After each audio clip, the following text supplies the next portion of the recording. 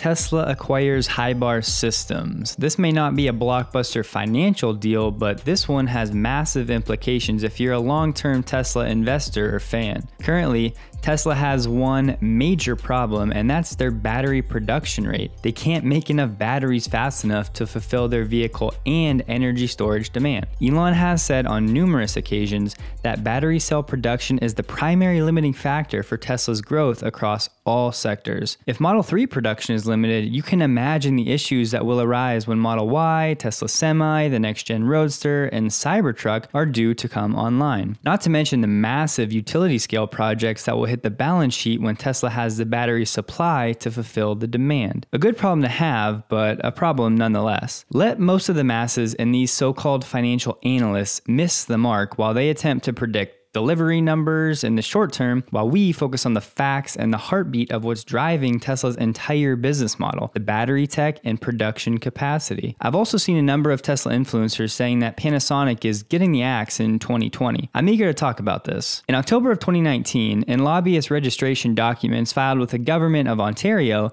Tesla said its first objective was to, quote, provide input and make recommendations to the government and its agencies regarding policies, programs, regulations, and decisions that impact the demand for the adoption of solar energy, battery energy storage, and related infrastructure. Enter Hibar Systems. Founded in 1974, Hibar has been a privately owned, Canadian-based company in Richmond Hill, Ontario. Their primary focus has been on the design, development, and manufacturing of precision dispensing pumps for industrial, automated, liquid dispensing applications. They're a leader in the precision making of small cell batteries through a highly automated pump injection system. They integrate their pumps into filling systems and manufacture turnkey battery systems for their customers. They've also established subsidiary operations in China, the US, and Germany. Hibar China is a wholly foreign-owned enterprise referred to as WFOE, established under Chinese law in 2003. Hibar is world-renowned for their pumps and filling systems. Hibar is already a leader in the equipment for the Chinese battery industry. Hibar focuses a great deal on the automation, this is key, of filling systems, pumps, and fillers that are customized for the companies they work with. Over 90% of Hibar's revenues are based on global export sales. Their revenue breakdown has been 39% in the US, 37% in China, and only 3.9% in Canada. The primary industry Hibar serves does fluctuate from year to year based on industry trends, but on a normalized basis, 30% of their business is already serving the battery industry. This number should approach 100% now that they're owned by Tesla, unless of course these industries are continually served by Hibar and the profit numbers just hit Tesla's bottom line. I don't think this outcome is likely, as we know Tesla's focus on transitioning the world to sustainable energy far more than they are on the bottom line numbers at this stage. At the heart of Hibar Systems operations was their engineering team that used state-of-the-art 3D modeling with 3D mechanical simulations. They're also fully vertically integrated. Sound familiar? Which means they can produce virtually any part required for their systems in-house. They're a world leader in the development of battery manufacturing tech and are well known for their high-speed integrated battery assembly lines with over 40 years of experience. They have significant investments in R&D, intellectual property, patented technical know-how, and manufacturing capabilities for automated production of lithium-ion and other batteries. Their pumps have earned respect and recognition worldwide for their accuracy, reliability, and versatility.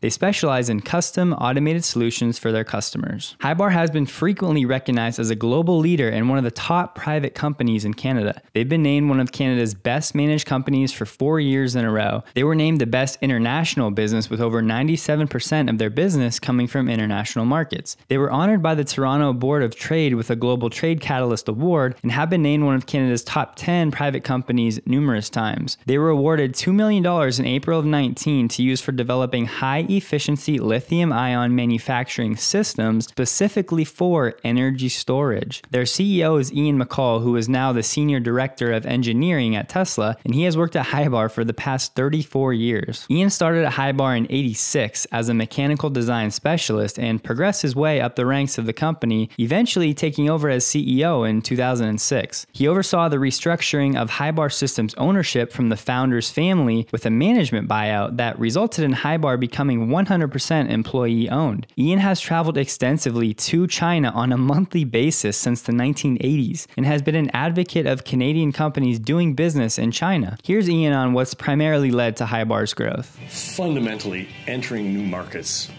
was the foundation of Hibar's growth. 95% of what Hibar designs and manufactures here in Richmond Hill is export to global markets. Innovation is really sort of a quintessential part of what we do. The reason why we can sell our automated systems to these consumer producing companies is because we have leading edge technology. Our awesome team of highly skilled engineers, toolmakers, machinists, and support staff gives us the engine to build the growth in the company. So I have to say, the average tenure of a Hibar employee is over 14 years. So that says something. Hibar's focus on innovation, automated manufacturing specifically for lithium-ion cells, and trust with the Chinese markets will fit incredibly well with the fabric of Tesla. Simply put, Hibar will have more to do with the battery manufacturing side than it will the actual battery composition advancements, which is where Maxwell should come in. Tesla is interested in improving the yield and rate of battery cell production, and Hibar is a prime candidate for Tesla to integrate into their operations. High precision dispensing is key to eliminating waste and improving ratios. Clearly, Tesla still needs to do all that it can to bring down manufacturing costs that will result in better profit and loss numbers or lower priced vehicles that can speed up the mass market adoption rate. Here's the deal. As you saw, Tesla stated their primary focus will be in regard to energy storage solutions. Given this statement, it's possible that this acquisition was more for Tesla's energy business than it was for their cars, which no one's really talking about. Of course, I think a lot of this technology can and will also translate over to their EV battery production, but this hasn't been what Tesla has stated publicly. Everyone has seemingly jumped to conclusions that the Hibar acquisition means Tesla will be quickly cutting ties with Panasonic and making their own batteries. Here's why I don't think that's the case yet. As we know, Tesla's current bottleneck is battery supply. Instead of immediately cutting ties with Panasonic, why wouldn't they keep those manufacturing lines operational for a while until they scale their own battery manufacturing process? That way, they're only adding more production capacity without reducing it at all for any period of time. For Tesla to just quit the Panasonic production, which has provided batteries for almost 1 million cars, that relationship would have to be incredibly terrible, or the cost savings of making their own batteries would have to be drastic. Although there were some negative Panasonic headlines over the past few months, on the Q4 call just last night, Elon praised Panasonic and said their relationship has been great overall. So yes, in the future, I believe at some point Tesla would love to cut ties with Panasonic to become 100% vertically integrated, but it could be years later before their in-house battery manufacturing is scaled to meet or exceed the battery production that would need to be replaced without Panasonic in the picture. Additionally, if Tesla starts producing their own batteries while maintaining a partnership with Panasonic, they'll have far more leverage in contract negotiations since they aren't as reliant on Panasonic, LG, or CATL. Tesla making their own batteries is no small feat and is not something that, in my opinion, can be implemented and scaled effectively on the timeline that many are expecting, even for Tesla. From supply chain logistics, manufacturing line setups, staffing, and many other factors, it will take time to transition 100% of battery production in-house. Sandy Munro spoke with Sean Mitchell about this very topic recently. So do you think a key, I'm gonna kick this question over to Mark, since it's sort of battery related, do you think that in order to be competitive with Tesla's range, you have to build your own, create your own chemistry, produce your own battery cells? That would be a 10-year project. Okay. So, you know, there are going to be leaders in the battery industry, and a lot of the electrochemistries are under patents. They're going to have to be licensed. Whoever comes out on top is probably going to win. But just due to the sheer volume of batteries that are going to be needed in the next 5 years, you basically have 3 or 4 major battery companies that are out there. You've got Panasonic, you've got Samsung, you've got LG, and you've got CATL out of China, and those are the big 4. Everybody else is going to be trying to find a niche in there. Probably the outlier is BYD. They make their own batteries and they make their own cars. So they're in a position, if they can get everything put together, to really kind of lead, because I can make the car, I make the batteries, I've got everything in-house, but are we going to do it well? That would be the question. There's... At the end of the day, if you're going to see somebody come up with something new, it's going to be a solid state battery. Okay. Or it's going to be some way of controlling lightning. The supercapacitors. Supercapacitors. Yeah. Right. That's where if I was going to put money in advanced research, that's where I'd stick it.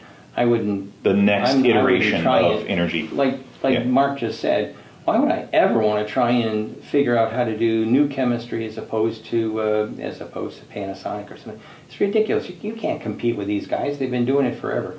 So I wouldn't look at that. I'd be looking at what can we do that would be a step change. And I'm positive that Elon Musk is also looking at that. He's got to be. I mean, he's often been fond of supercapacitors for many, many years, and so that's one of the reasons why I think the Maxwell acquisition is quite interesting, because it's not just the dry battery electrode tech, but the supercaps is something that Maxwell has done since they first started the company in the 80s or 90s. The dry battery electrode technology is game-changing, I think, if it comes to pass. Now, if this sounded like a foreign language, these guys are saying that it would make far more sense for Tesla to make their own batteries only if it was going to be a next generation type tech, which Sandy thinks will be a solid state battery. What do you guys think? How soon will we see the next gen battery tech from Tesla? Let me know what you think in the comments. All right, guys, so came outside for a second to get some fresh air. Been inside most of the day researching and editing. But with regards to the giveaway, so what happened with the last video, I posted it Thursday. It did pretty well. Got up to like 50,000 views pretty quick, and then it was taken down. I went back on my YouTube account a couple days later. The video is gone. Long story short, there was a copyright claim that somebody submitted for a quick like 15-second clip of one of the Model Y sightings, and so I had to reach out to him.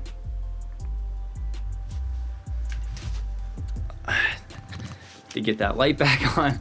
So I reached out to this guy, and he ended up reversing the claim. We worked something out, and he was pretty cool about it. So the video is now back up, but with that being said, the video is down pretty much the entire last week. So my wife and I didn't have a chance to go through all of the comments yet. So what we're gonna do is sometime, hopefully over the weekend, we're gonna sit down and go through the comments, and then our next video, which will probably be next Thursday, we'll have an updated list of entrants, and of course if you comment on this video you will also have more chances to be chosen. We're going to go through these comments as well, and I'll put the video of the Tesla sign that we're giving away up on the screen. But as always guys, thank you for watching. I really appreciate it, and I look forward to the next video.